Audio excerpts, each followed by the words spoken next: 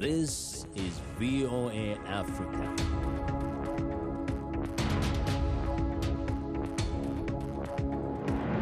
Hello, I'm Esther Githui-Ewart. It's Friday, April 30th. Welcome to Africa 54. We continue to work remotely because of the COVID-19 pandemic, but what hasn't changed is our commitment to bringing you the latest and most important news from the African continent and around the world. This is today's Africa 54. We begin in Nigeria, where at least 700 people, among them young students, have been kidnapped in just the last 5 months. Worried and frustrated parents of the kidnapped victims are pleading for government help. Soraya Ali of Reuters has this report. When Linda Peter last spoke to her daughter, it was a phone call from her captors. They demanded ransom, but the mother had nothing to give. Now, at a meeting with other parents, she's asking the state for help. Her 18-year-old daughter, Jennifer, was among the 39 students abducted by gunmen on March 11th from a forestry college in the northwestern Nigerian state of Kaduna. The captors, who called from the teenager's phone, threatened to kill the male students and force the females into marriage. The Kaduna governor has repeatedly said his state government will not negotiate with the, quote, bandits or pay ransoms. But Linda says they must do more. I thought the security would stand up to help us, because some people, they will kidnap them, they will not reach 3 weeks or 2 days. They will go and bring them out because they have the money they demand, but we don't have anything. Much of the fear felt by Linda and other worried parents at the meeting stems from the killing of 5 of the students kidnapped from Greenfield University on April 21st, elsewhere in the state. On the same day as the meeting, Dorothy Johanna, one of the dead Greenfield students, was buried. Speaking at the funeral, her father, Johanna Mek, said the government should learn from the tragedy. Government should be proactive. They should not just keep quiet. They should be proactive to help the situation because it's getting out of hand. Kidnapping for ransom has become an industry in northern Nigerian states. Over 700 people have been abducted at education institutions since December. President Muhammadu Buhari told state governments in February that rewarding such crimes with money and vehicles could boomerang disastrously. That was Soraya Ali of Reuters reporting. Kenya said on Thursday it had told the United Nations it will shut by June 2022 2 camps holding over 410,000 refugees who fled from wars in the Eastern Horn of Africa. The East African nation plans to repatriate some and give others residency. The Interior Ministry made the announcement on Twitter about 5 weeks after ordering the closure of the Dadaab and Kakuma refugee camps and giving the United Nations 2 weeks to present a plan to carry this out. The UN Refugee Agency replied by asking the government to ensure that vulnerable refugees would still be protected under its timeline for the closure. A Nairobi spokesperson for the UNHCR did not immediately respond to a request for comment on the latest announcement. Thursday's announcement appeared to be the decisive step by Kenya after years of discussion about closing Dadaab. U.S. President Joe Biden is touting a range of accomplishments as he hits the milestone of 100 days in office. But has he made any impact on the African continent? VOA's Anita Powell reports from Johannesburg. U.S. President Joe Biden has focused most of his energy in his first 100 days in office on taming the pandemic on home soil. In this short, frantic period, though, he has made a few important gestures that have been welcomed in Africa. On his first day in office, he halted the U.S. plan to exit the World Health Organization. Biden's reversal of predecessor Donald Trump's controversial decision to withdraw from the global body was greeted with near universal approval, especially from African health experts, who said this could portend a more equitable world order. Biden also pledged an additional $2 billion to the COVAX facility, which aims to provide equitable vaccine access to poorer nations. And then, on day 90, April 20th, he spoke words that echoed across the ocean. We can't leave this moment or look away thinking our work is done. We have to look at it. We have to look as we did for those 9 minutes and 29 seconds. We have to listen. I can't breathe. I can't breathe. Those are George Floyd's last words. We can't let those words die with him. We have to keep hearing those words. George Floyd, an African American, was born in Houston and murdered in Minneapolis. But the African continent watched keenly as a jury handed a guilty verdict to his killer, ex-policeman Derek Chauvin. Floyd's slow suffocation under Chauvin's knee, which led to his death, was a linchpin for protests and calls for police reform in the United States. African analysts such as Asanda Gwasheng, a Cape Town-based diversity trainer and gender and race scholar, welcomed Biden's admission that the U.S. has a racial justice problem. South Africa is also struggling to overcome its own racial justice issues after centuries of colonialism and the brutal, racist apartheid regime. She also said Vice President Kamala Harris's status as a powerful black female leader lends weight to Biden's desire to address racial justice, but said she wants to see more from the administration and from American institutions. We praise Kamala, and I think it's great that we praise her, but people of color in institutionally racist institutions very rarely are able to make any change. And so unless and until we deal with the systems and the structures that keep prejudice in place, we are not going to see many changes in the United States and globally. And so, yay and great for America and Biden, but can we please talk about the institutional change that they are going to make? Johannesburg-based commentator Brooks Spector said that while Biden hasn't made any big changes to Africa policy, the fact that he isn't making radical, impulsive changes, as critics accuse Trump of doing, is a welcome change in itself. Spector recommends that Biden work to strengthen and maintain the African Growth and Opportunities Act, a U.S. trade program. Much of what has to happen is going to be demonstrated by doing things on the ground in a slow, steady, consistent pattern rather than these hectic policy changes of chopping and changing. If you want to demonstrate your support for economic growth on the continent, then you carry out the policies that encourage economic growth. Spector, who served as an American diplomat overseas for several decades, says time will tell on Biden's impact on Africa. Presidential legacies, he said, are built over years, not days, even 100 of them. Anita Powell, VOA News, Johannesburg. Reports of police violence and racial injustice resonate especially strongly in France, with its large population of ethnic Africans and Arabs. Yet cautious optimism by some in the United States and elsewhere that the guilty verdict in American former police officer Derek Chauvin's murder trial might trigger societal change is less shared in France. From the Paris suburb of Bobigny, Lisa Brand reports for VOA. 1. Unintentional second-degree murder while committing a felony. Find the defendant guilty. Derek Chauvin's trial for the killing of African-American George Floyd made headline news in France, but much of the reporting about the proceedings and their underlying themes of police violence and racism largely zoomed in on the United States. I think it's viewed as an American problem with some resonance in France. It also feeds into a certain strain of French anti-Americanism on the left and on the right, so that the French can moralize about the United States and its difficulties and its flaws. Floyd's death in police custody caused many French to look inward. Last year, they joined global protests for police accountability. Many chanted the name of 24-year-old Adama Traoré, whose family says he died under similar circumstances to Floyd, although that claim is disputed.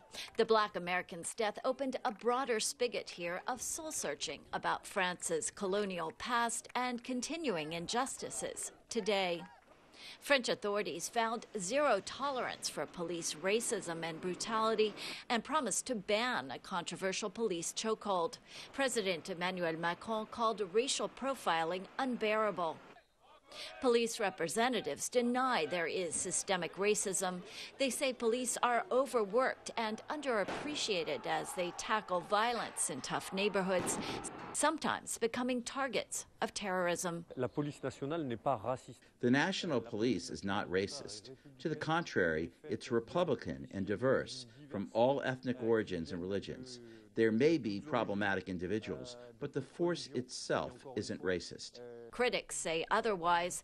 A 2017 report by an independent citizens' rights body found young black or Arab-looking men in France are 5 times more likely to be stopped for police identity checks than the rest of the population. Last November saw 4 Paris police officers suspended after TV footage showed them punching a black music producer.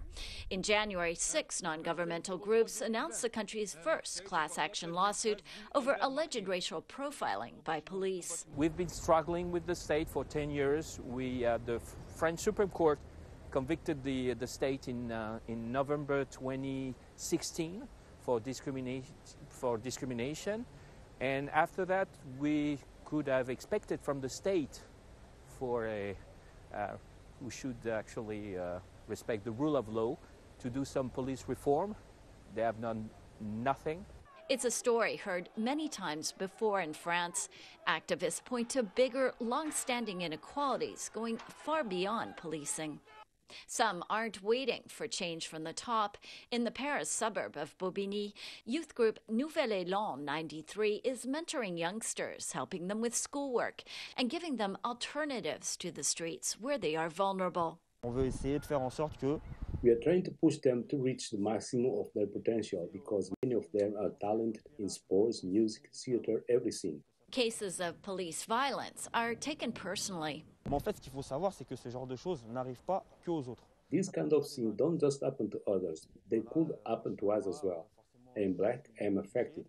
There is a close relationship here in values between the protest for George Floyd and for Adama Traoré. He and other activists say it will take time for the lessons from Floyd's death and France's colorblind creed of liberty, equality, and fraternity to take hold. Lisa Bryant for VOA News, Bobigny, France. It's been a tense few days in Jerusalem and along the border between Israel and the Gaza Strip. In Jerusalem, Israeli police and Palestinians have clashed repeatedly, and in Gaza, Palestinians fired dozens of rockets at southern Israel, provoking Israeli airstrikes. The heightened tensions during the holy month of Ramadan have people on both sides worried. Linda Gradstein reports from Jerusalem. The clashes in East Jerusalem happened in the evenings after worshippers at the Al-Aqsa Mosque in the Old City broke their Ramadan fast. They were protesting police barricades that made it impossible for them to congregate at the Damascus Gate.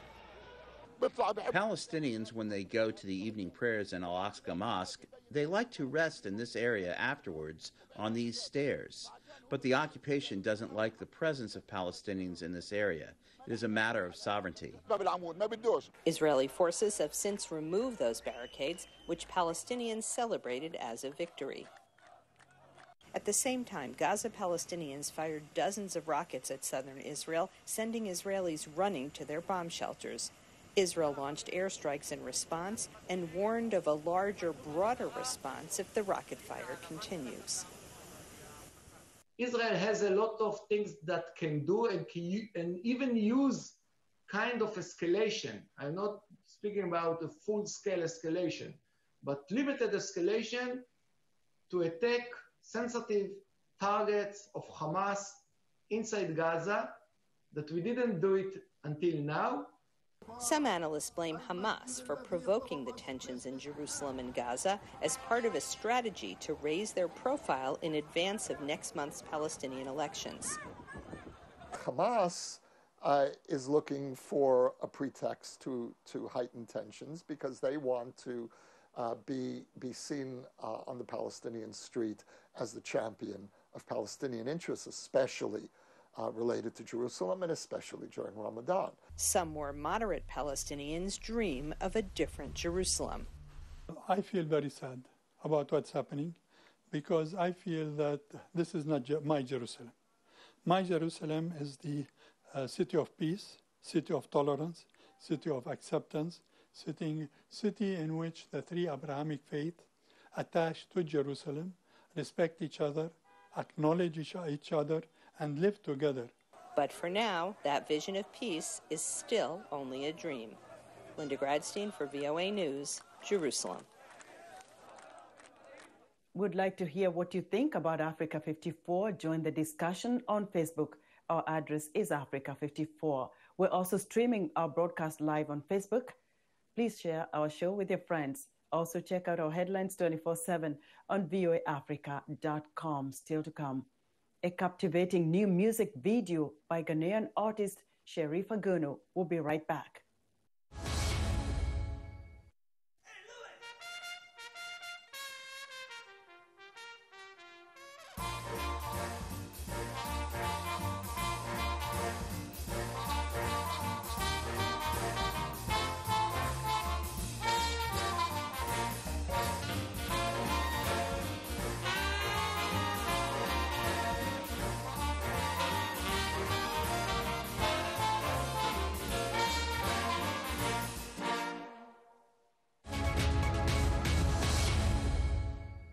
Welcome back to Africa 54.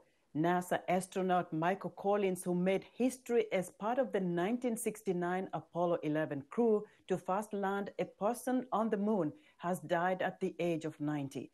In interviews with VOA's Ken Faribault, Collins reflected on the importance of the mission and the contributions of the astronauts of his era, while keeping a focus on the future of crewed spaceflight and exploration.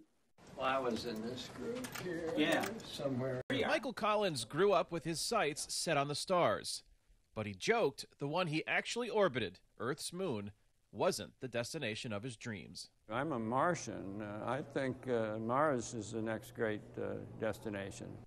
While he never set foot on Mars, nor the moon, Collins made history as part of NASA's groundbreaking corps of astronauts selected for the Apollo missions of the 1960s and 1970s. He was the fourth human to conduct a spacewalk during the Gemini program, but it's his role as the Columbia Command Module pilot during the 1969 Apollo 11 mission, when astronauts landed on the moon for the first time, that he is remembered for most. His job was to pilot the spacecraft, orbiting the moon alone while Neil Armstrong and Buzz Aldrin explored the surface. After a rendezvous, they all returned safely to Earth.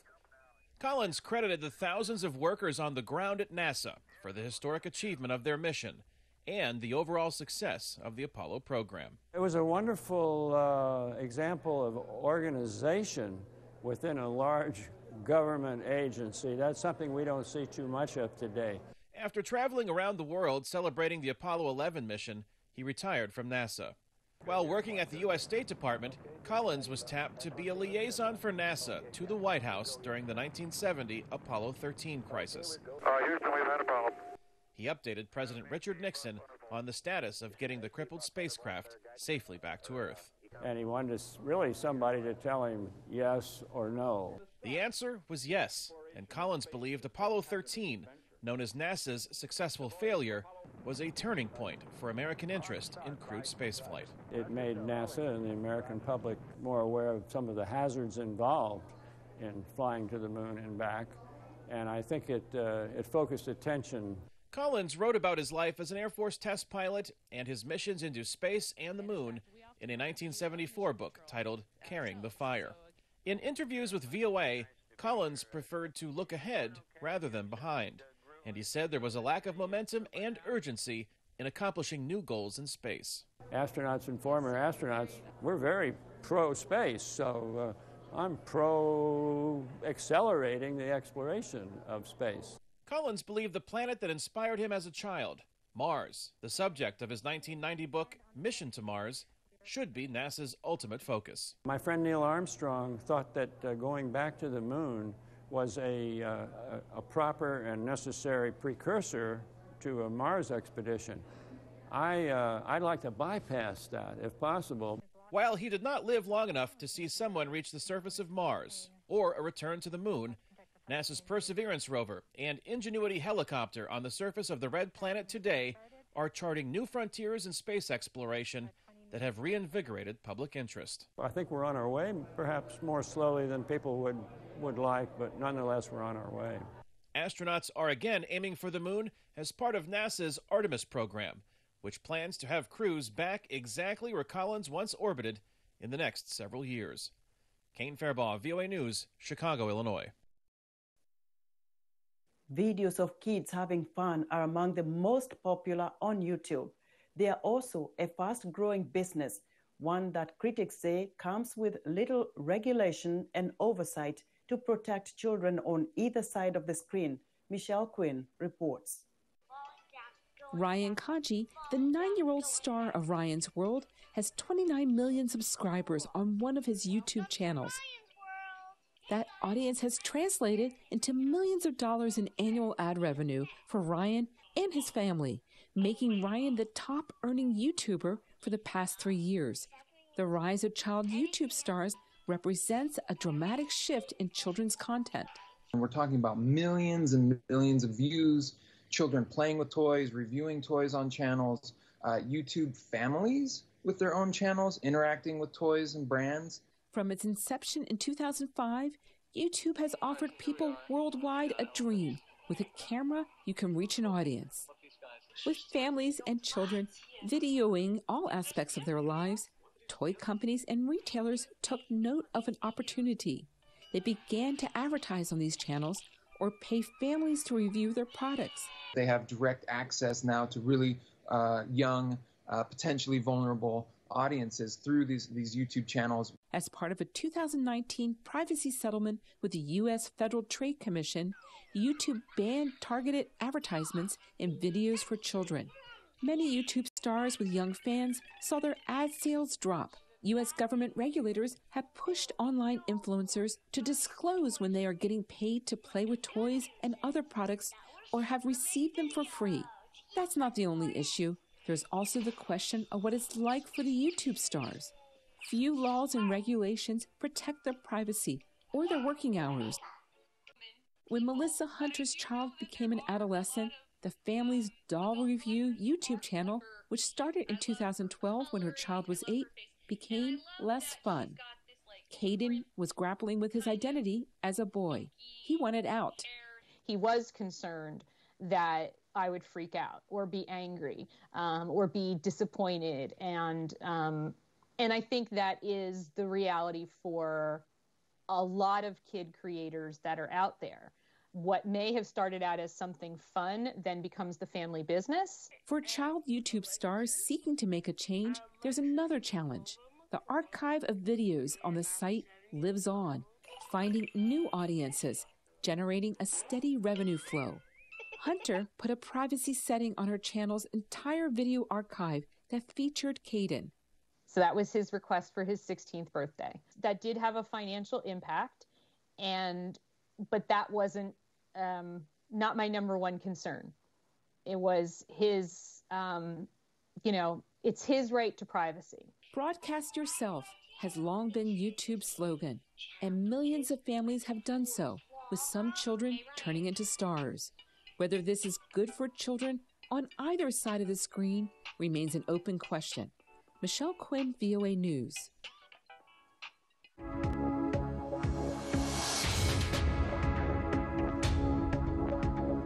A new song and music video by a singer from northern Ghana is shaking up the region with positive energy.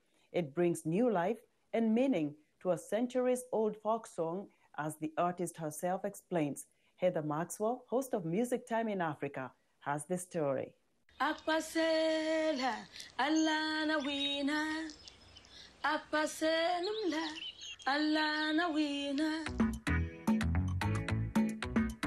Sharifa Gunu is up here again.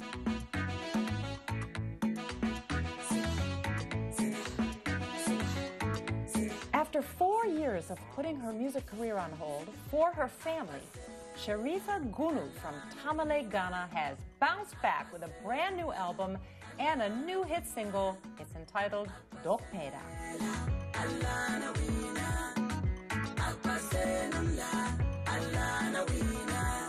This song, that also features reggae dancehall artist Ras Kuku, has been racking up thousands of YouTube views and Audio Max streams by northern Ghanaians since March.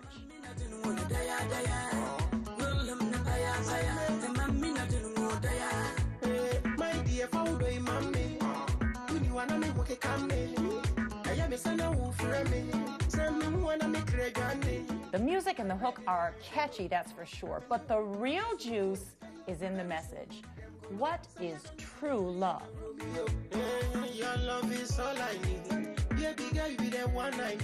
Well, Sharifa sat down earlier this week from her studio in Tamale, Ghana, to tell it to us straight.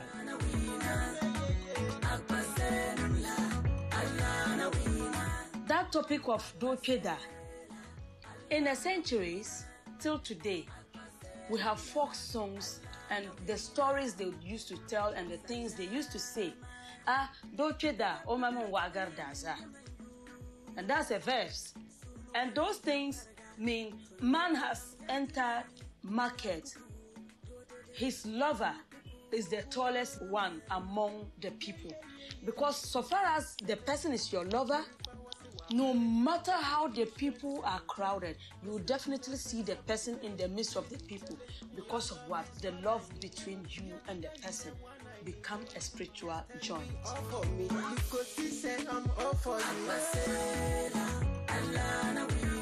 When women gathered, plenty, whatever, she will be the first person for you to hear the voice. Because you people are connected. So we should respect relationships. So love is not a partial thing. Love is a spiritual joint.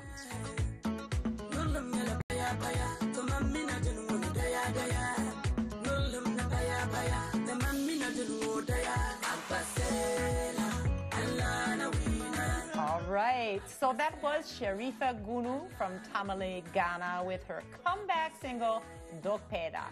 Love is a spiritual thing.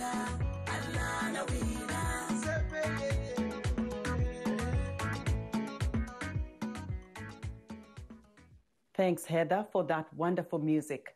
Now, on somewhat of a personal note for VOA's English to Africa service. Today, we're saying farewell to Neguse Mengesha, who is retiring after serving as the African Division's director for 7 years. He's been with VOA for 39 years after beginning his journalism career in his native Ethiopia. Mr. Mengesha has been more than a boss to us. He has been a friend and a mentor to many of us.